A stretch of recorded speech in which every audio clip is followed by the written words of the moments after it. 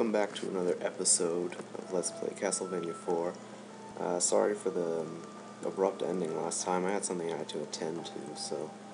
Anyway, now we're going to do level 5, which is kind of the weird oddball of all the levels. I think everyone agrees on that now. If my stats look a little different, it's because I forgot to save my state last time, so I kind of had to do level 4 all over again. But yeah, this stage is kind of weird. Probably my least favorite stage in the whole game. I mean, it's just strange. It has no boss. The architecture and the way everything is located, it has no real rhyme or reason. It's just kind of this strange scenery. It doesn't make much sense. And all the other levels had something you could kind of remember them for, something big, like level 1, you remember like the horse heads or something like that. Level 2, you could remember like the bridges or or the water current. Level 3, you could remember the cave or the fishmen. Level 4, you kind of remembered the rotation or whatever. But here, there's really nothing special to really, kind of care about or really remember as such. There's no real special feature to it. It's kind of just a little bit, just a precursor to the castle, and I mean, it's just kind of strange level, but it's not very difficult.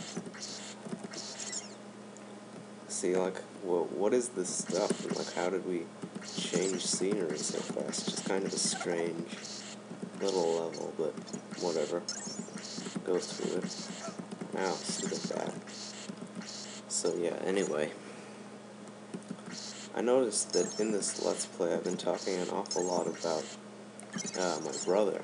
Well, it's because my brother and I are really close, quite good friends, which is something not a lot of people have, which kind of is a shame. And I know quite a few people who don't have good relationships with their siblings. Well, anyway, right here's a little homage to the Castlevanias 1 and 3. So anyway, let's head into the Castle Dracula. Stage 6, alright. This is a pretty cool map. Not many people like it, but I kind of do. It's not this kind of board game effect. But anyway, I know a lot of people who aren't close to their siblings at all, and I really feel bad for them. Like, I have a very good friend who, whenever I would go over, his brother would be there, and they would just always be arguing and getting mad at each other. And just, first of all, it was kind of awkward, because, I mean, they were all getting mad, and I was just kind of like a guest. I was like, what am I supposed to do? But also at the same time, it was kind of strange, because I'm not used to that at all. And it was just like, I felt like they never got along. And like, that was really odd for me, and it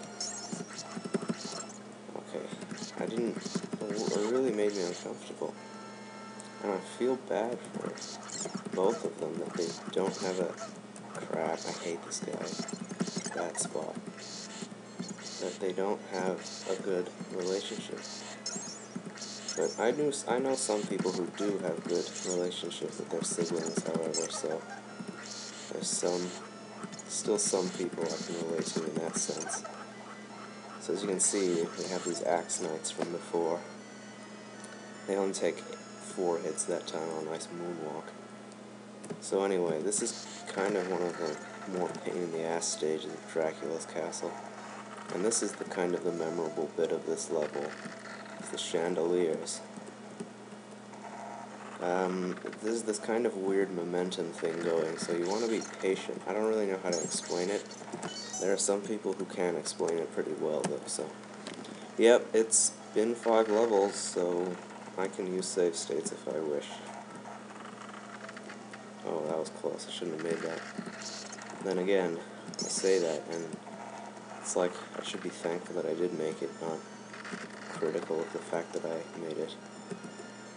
Or else they might as well have just not let me go there, but it's kind of a pointless thing I'm talking about here. So yeah, this is probably the most... Did I say that already? That this is like the most memorable part of this level? Okay, I did something weird there. Okay. Must have pressed some strange button.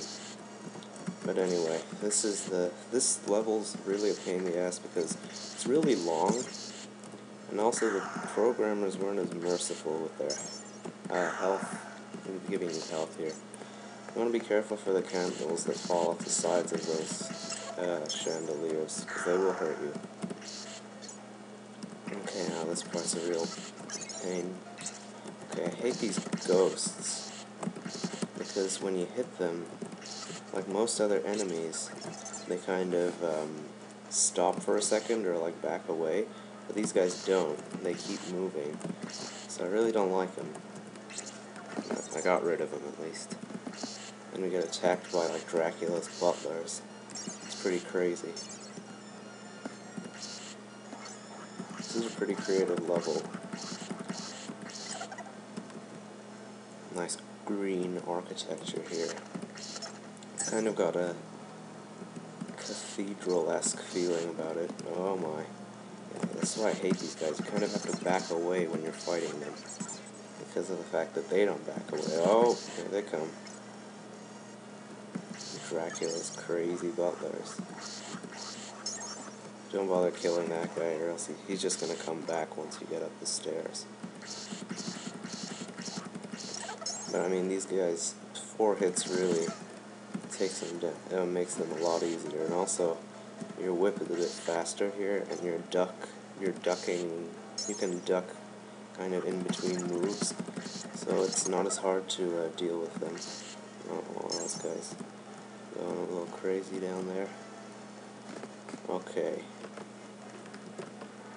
Okay, I gotta stop doing that.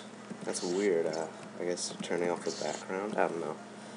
I'm just trying to press Shift F1. Oh crap, forgot. Take more hits now. Yeah, so it kind of takes that CastleVania 1 feeling where certain enemies will actually take more hits depending on the area of the game you find them in. That jump can be tricky with that skeleton. And this guy, once you get past him, he starts chasing you. Just gotta be fast. Jump over that skeleton, over the stairs.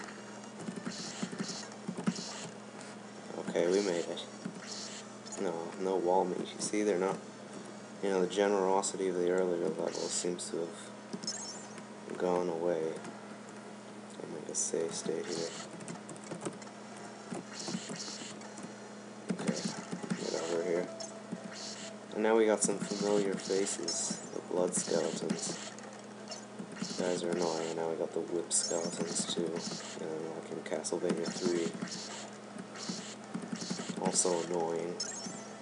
And they take 2 hits, which is kind of strange. You don't expect skeletons to take 2 hits, but they do, so you better watch out.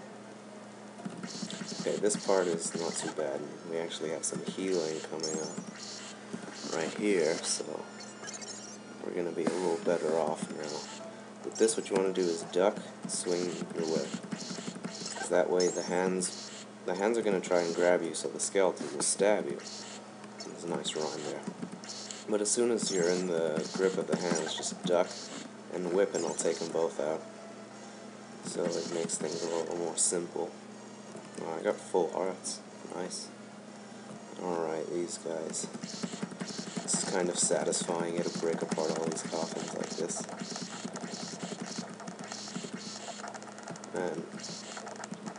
But I mean, the architecture in this place is just so weird. This next part can be a bit annoying. You know, watch out for these tables.